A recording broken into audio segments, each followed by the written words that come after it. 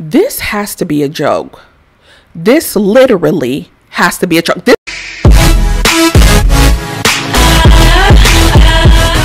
Hey fools, welcome back to my channel, and welcome to my channel. If you are new to my channel, hello, my name is Kisha. Make sure you hit that subscribe button before you leave. If you enjoy weight loss content, all things just weight loss and health, I've lost a ton of weight here on YouTube. You guys are about to be in for a treat for this video. Hit that subscribe button if you are new. Follow me on my socials at Kisha Rose 2. Leave me some comments down below.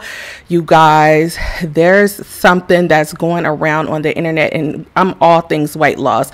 I'm all things just health in general. So something has really just ruffled my feathers here. Okay, so you are in for a treat in this video. I am drinking my Teamy Green Superfood Blend. You guys know that I have recently did the Teamy 30-day detox, which was awesome. It did my body really good, and now I'm just drinking this on a daily basis just to add those nutrients back into my body. I'm losing weight. I'm feeling great. You know, I haven't updated you guys on my weight in a couple of weeks. Those videos are coming soon. You guys can get this in the description box down below. Use code KISH20 to get 20% off. I'll leave everything right here on the screen in the description box, and I just put 1 scoop in a cup of water. I love to add lime with mine. It's so good. You guys, this stuff is filled with nutrients. It has 16 different superfood ingredients, 100% plant-based. Love that for me. Vegan, love that for me as well. GMO free, gluten free, dairy free, soy free, all of that. No artificial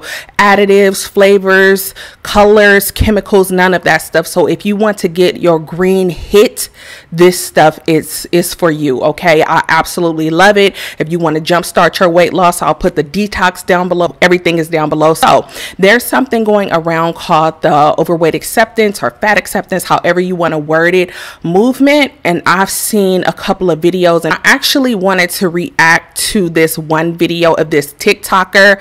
I'm not even familiar with her really, but I seen this video and it was very triggering, if I do say so myself. Me being a person who've lost a ton of weight, who's still on a weight loss journey, who talk to people about losing weight. This stuff is crazy what's going on in the world today. So I want to watch this video with you guys. Feel free to leave your comments down below. I just want to get the conversation started, to be honest. So let's react to this. I'm going to play this video.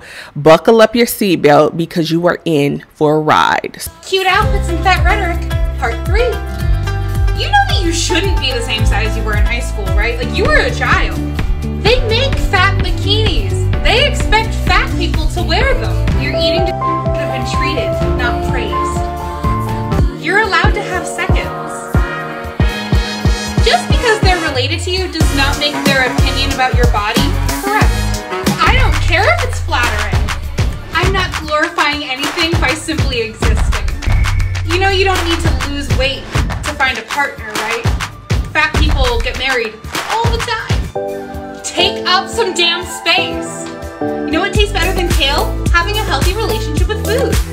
Stop apologizing for your body. You deserve to feel pretty.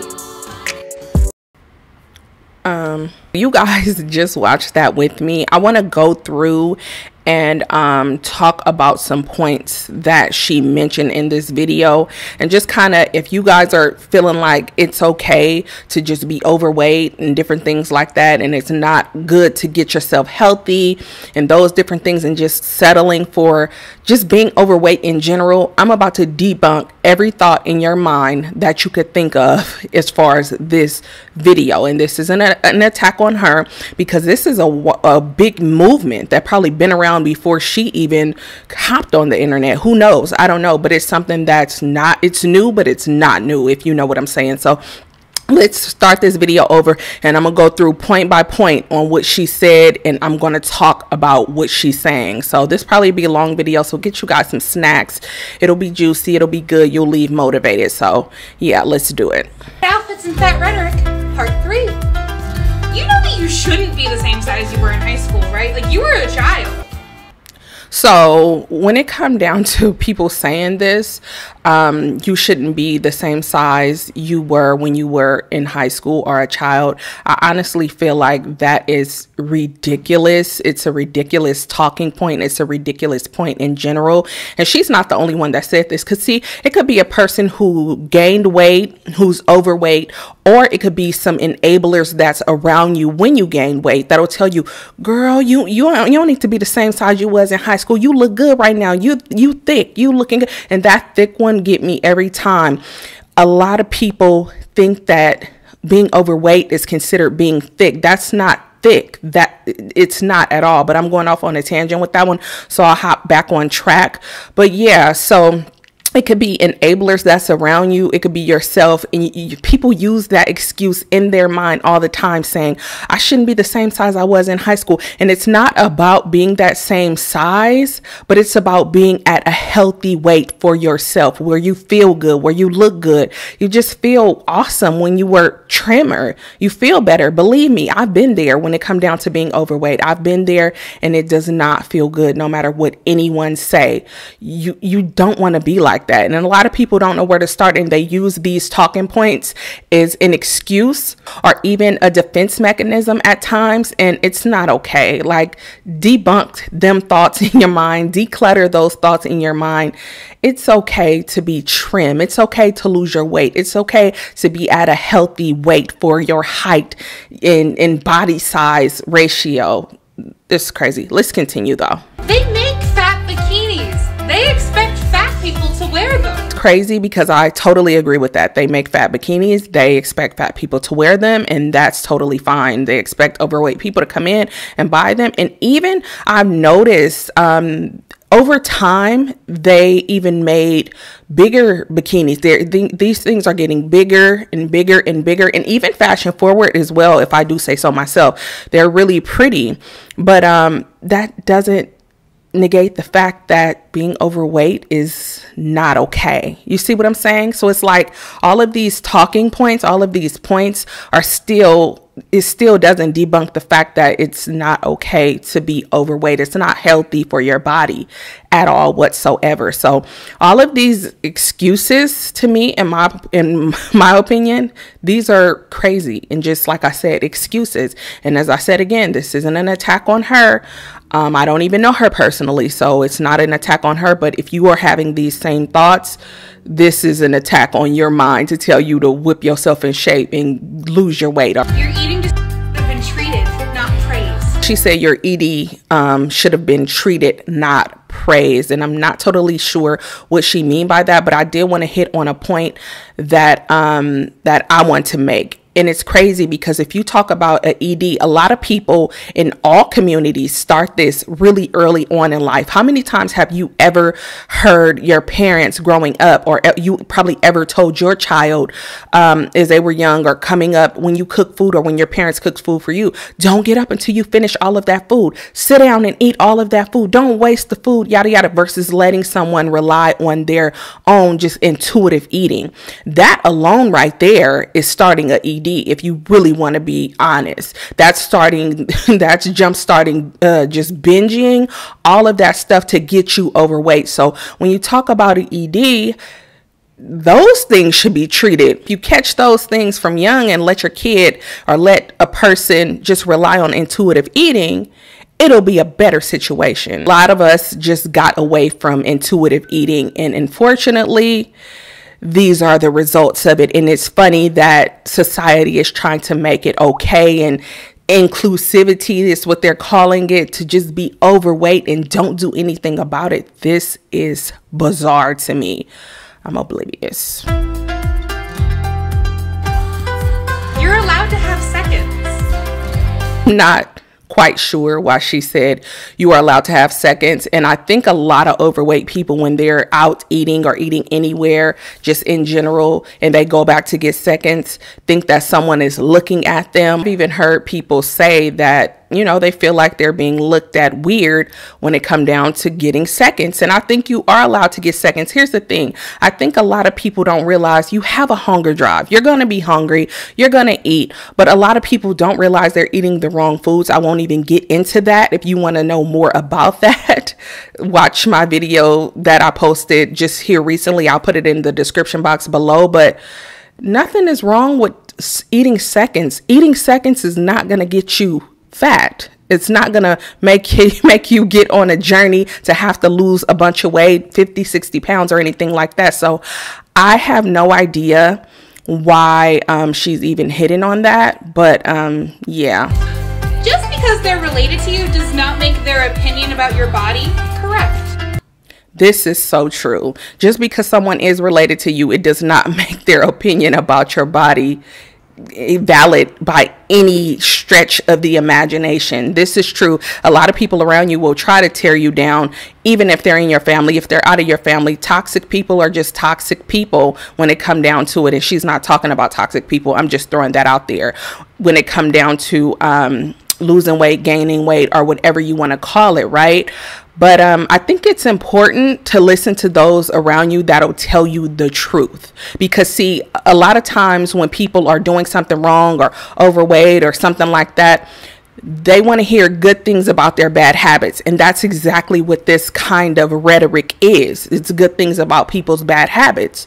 No one should walk around with extra 60, 70, 80, 90 pounds of body fat on their body and think that it's okay, right? So when a person is in their circle and tell them the truth, then it's like, oh, your opinion doesn't matter. So be careful with that when it come down to saying certain people's opinion doesn't matter. Just be careful and make sure it's not you in your own feelings tripping, you know? I don't care if it's flattering.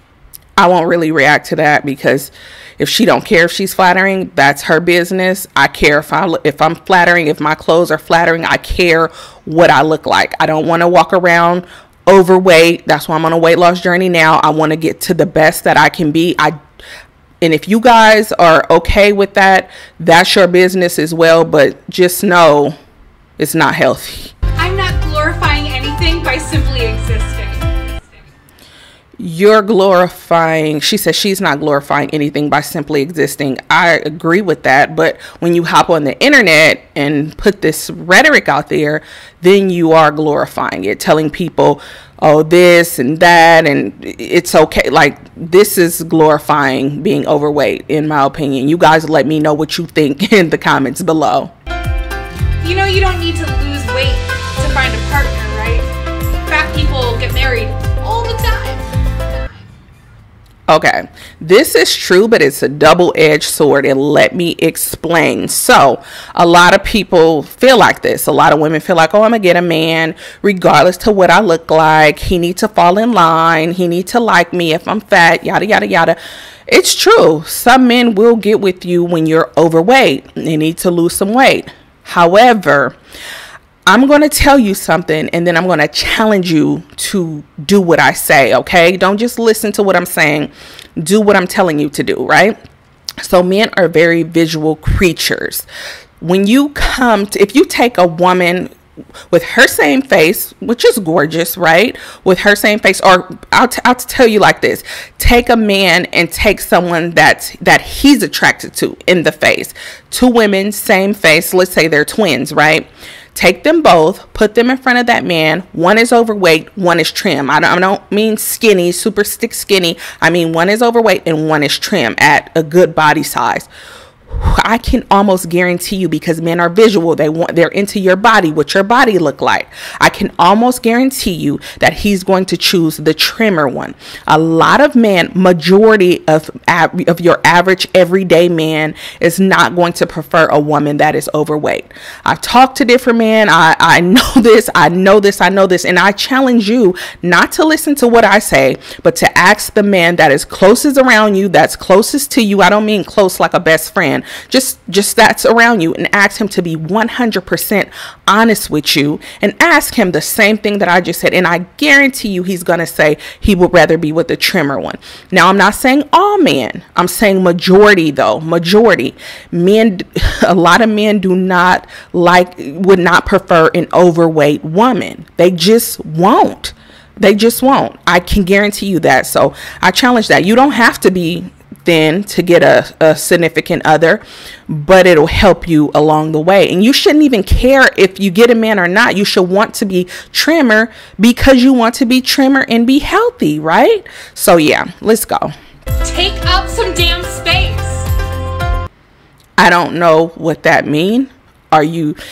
Is she telling people to take up space and be fat? Because that goes back to the point of glorifying being overweight.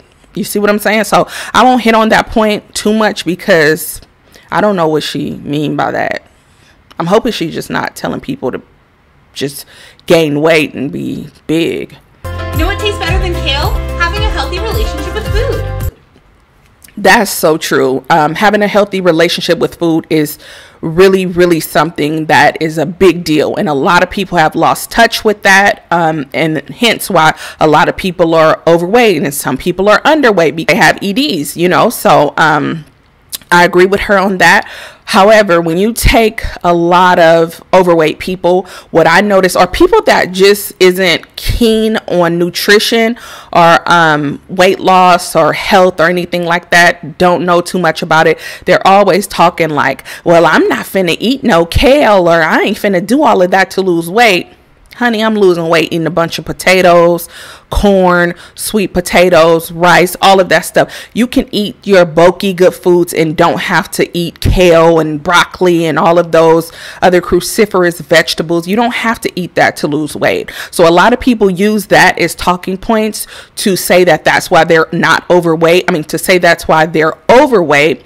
Because they don't want to eat those foods, so yet they eat all of these greasy, fattening, just saturated foods. You see what I'm saying? You don't have to eat kale to lose weight. You don't have to eat bok choy to lose weight. You don't have to eat those things to lose weight. So I notice a lot of people use that talking point when it comes down to weight loss. So that's why I hit on it like I did.